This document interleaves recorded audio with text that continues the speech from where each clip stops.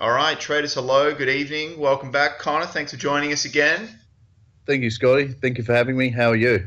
I'm well, and guys, we apologize. It normally comes out Thursday. We've had a few technical issues and things like that. We tried our very best, but it's Trade Talk episode 80, and we're here, and it's the weekend, and we're getting it done for everyone. For the few viewers that do watch the channel, we do appreciate it. So, Connor, I've got your silver trade up here now. So the Yes. stop is still at 2% as well. So there's no movement on the stop loss quite yet on this one, or No, I have moved it. I've moved it from roughly 14.67. yes, Yeah, apologies. yeah, Yep. something like that, and I've moved it down to 14.54. But I haven't moved it again, even though it's showing some more weakness at the end of at the end of Friday. It finished quite weak, but round about the $14 mark, 14.028. Yeah, it did So finish weak. Yeah, yeah. yeah, depending on where JP Morgan and the rest That's of right. the banks, The good old those boys. That's right. yeah, depending on where they want it to go, it may have some more weakness. It's at a really low level at the moment, Yeah, I'll Scott. bring the weekly up.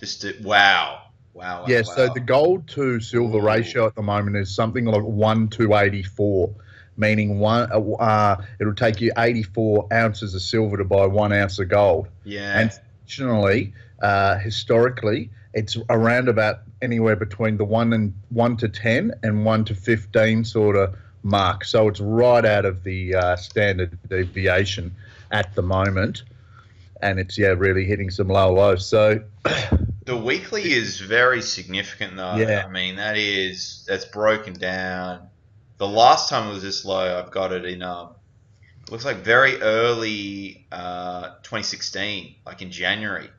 Wow. So I got the weekly, yeah. yeah. So that's Well, I goodness have me. I know someone who's in his 60s sort of Mm, now, and he was talking about back when the Bunker Hunt brothers manipulated gold. He bought gold at no, not gold, silver. He bought silver at $8 an ounce, and it went up to $35 an ounce. Within a few yeah. weeks buying it. Uh, but you look back at that. That was he bought that back in the 70s or something, or early 80s, and Yeah. and you look at now when you take inflation into consideration, $14 is very cheap. And I've got the monthly chart up. So it sort Yeah, of coincides with what you're talking about. So the high I've got here was in 2010, no 2011 on the yeah, monthly candle. The March candle closed at 49.28. And if you yeah. bring the monthly chart up, guys, we're looking at here, where it is at currently is, I mean, this is very low. This where it seems Well, that there's a support here. if you look at it on the monthly, you'll actually see in 2008 when the global financial crisis that silver took a plunge, which is the opposite of what is Oh supposed to happen. yeah. People are supposed to take their money out of business, out of country, and put it into precious metals. However, not too long after 2009, 2010, it really started to make its way up. There was obviously a lagging effect from the last global financial crisis until Yeah, it went up, and it got right up. I think what's it to? Yeah, but nearly about $50 an yeah, it ounce. did, and it got So as low as I mean, 841 was the low back in 2008. It was the October candle. So on the yeah, monthly, look at this. there's It's been quite the ride. And there's eight recently, banks. There's eight yeah, banks that have taken 46% of the silver trades. And the yeah, rest goes beyond. This is on the COMEX market, and the rest is between other banks and just retail traders like you and I. mm, But as an ETF, it's obviously looking short. But as a physical asset, it's not yeah. too bad to be buying as a physical asset and holding your hand. But That's anyway, right. Yeah. still, Well, the recent lows back in 2015, it was sort of like exactly nearly 3 years ago. mm, Well, the December monthly candle, the low was 1363. So if we can get sort of back down there yeah, again and it breaks down, then the last yeah, time I mean, we're talking 2009 was the last time we got lower than 1363. So Yeah. for guys who are watching these sort of setups with gold, silver, you know, just be a little cautious if you like buying reversals, because it's just been sideways for a very long time as well on the monthly. I mean, we're talking, it's just really little candles, just. But this recent little move down is very interesting. So want to watch here, guys, I would say. Now, your USD CAD we'll talk about as well. I've got that up as well. So it was an interesting mixed bag of the US dollar, you know, strength and then weakness, and then it's sort of, well, it's I'll get the daily up, and yeah. So you sold this, was it last week as well? Yeah, I sold. I took it on a 4 hour. I think I took it on the Thursday.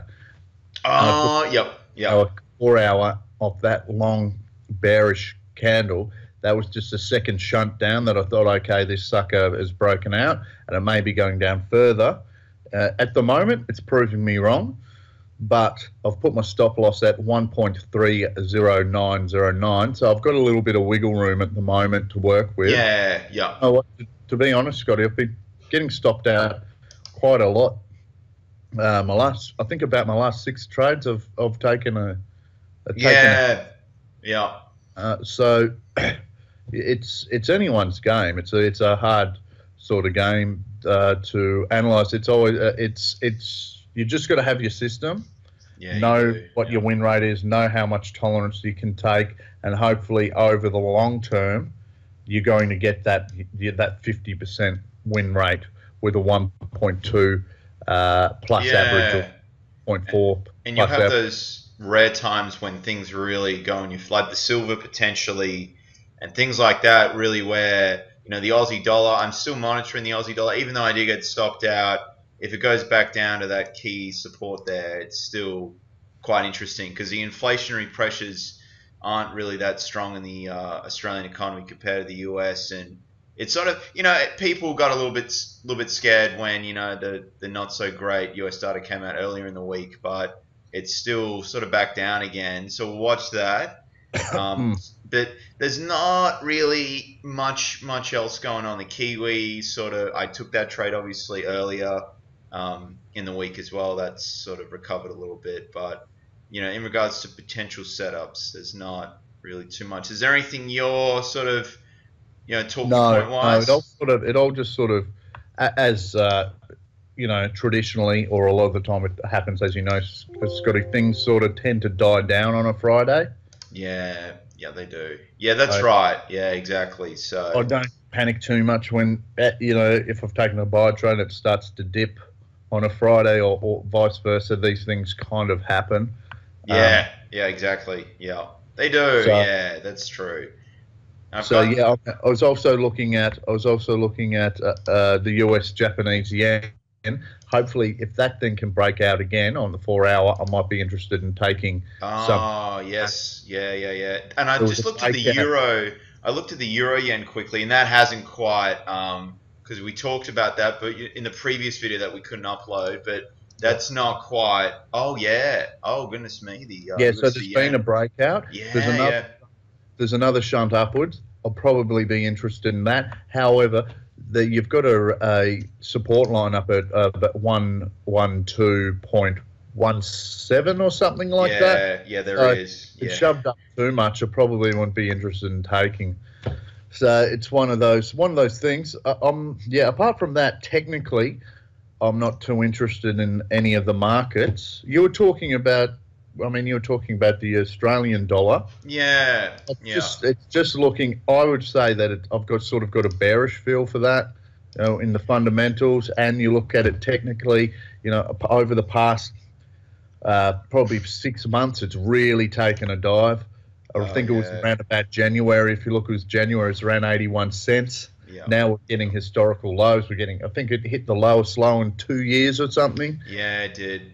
I probably can't see it getting above 80 cents again for a while. No, I think compared to the USD yen, guys, just based on the weekly candle, the USD yen's probably a bit better. Like, I mean, I'm just looking at the Aussie dollar on the weekly. I mean, the trend is It's pretty It's steep undeniable. Yeah, and it's steep, undeniably bearish. We were yeah.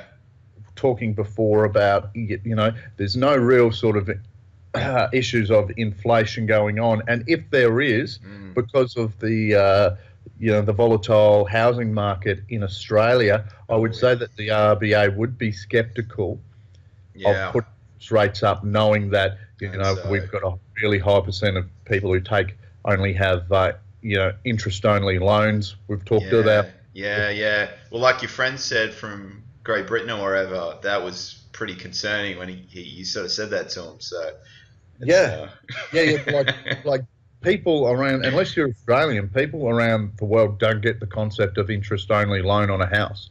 Like yeah, that's crazy. yeah. That's the mental. And It's a bit yeah, of a so gamble. It's a bit of a gamble. well, That's right. we've got our banks over here who have had the royal inquest into Yeah, yeah. to what's been going on, I and the think banks, they don't mind a dodgy banking practice no, that's practicing right. Well, it stuff. So sounds like there was a bit of a cowboy phase where they would almost just be like, just yeah, you're fine. That's all right. yeah, yeah, And they would alter things, and because there was another documentary on that on Four Corners on the ABC. yeah, That was where people would have their documentation altered to meet the criteria, and it was just like wow, that's so it is. You got to be careful, guys. If you're buying the reversals here, it's I got stopped out obviously, but I was more 4 hour focused. So, but if you look more from a longer term perspective, it's probably a short here. I just saw the time though, Connor. I do apologize. I think we might have to wrap it yep. up. Hold there. Anything final words, or that sort of summed it up No, I nicely? think that's good. I think that's good. I would say final words would be that the Australian housing market is in a crisis. Boom. Bam. All right, guys. We'll finish there. Thank you, Connor, and All right. thanks, guys, for watching. Bye for now. See you, Connor. But